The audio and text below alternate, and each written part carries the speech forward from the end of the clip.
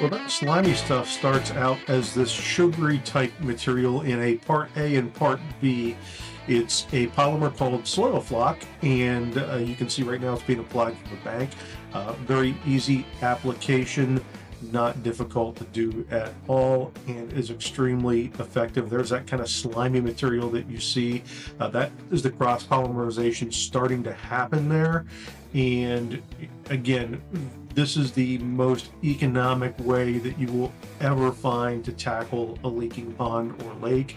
So much less expensive than draining and adding bentonite, compacting it back. Here, nice little trolling motor going sequentially, part A going out in the front of the boat, part B going out in the back of the boat.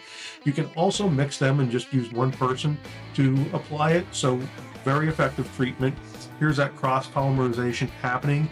And as that happens, this will actually fall to the bottom of the pond or lake in sheets and start to create that impermeable layer at the bottom. The next thing that happens is this material starts to attract positively charged clay particles, resulting in a beautiful pond or lake that stays topped off all season long. Check out Soilfloc at naturalwaterscapes.com.